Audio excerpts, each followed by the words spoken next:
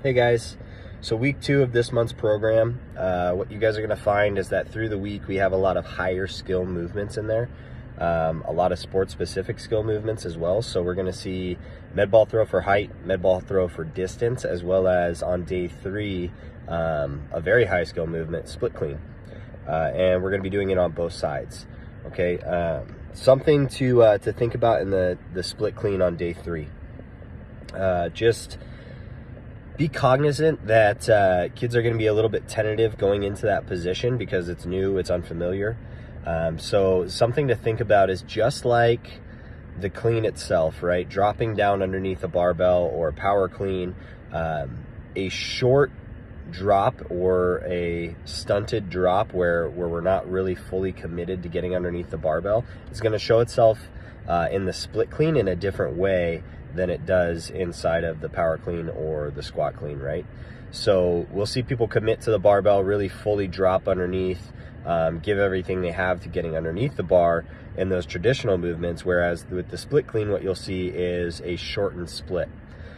So something to do inside of the unloaded work, the unloaded portion for that is find a distance that's appropriate, receiving position for the split clean, and mark the feet with chalk.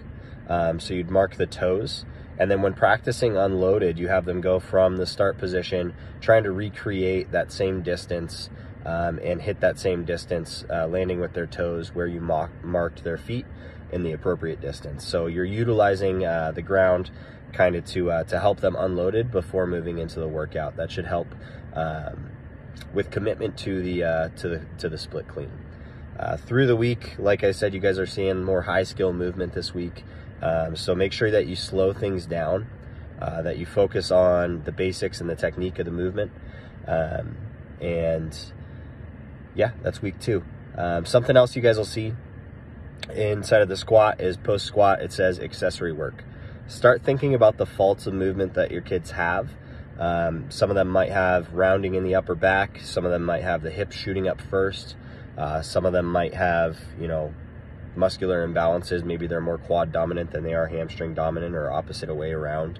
And program individually for them. So don't just blanket the accessory work and say everybody's going to be doing walking lunges or everybody's going to be doing prowler pushes. Make sure that it's individualized for the faults that they individually have, so that in between sets or after their working sets, they're individually getting better. Okay.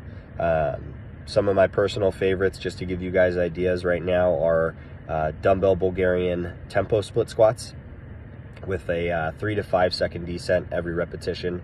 That calls into a lot of stabilization on the working leg, and it's a lot of time under tension. It's a great way with little weight to get a lot of workout.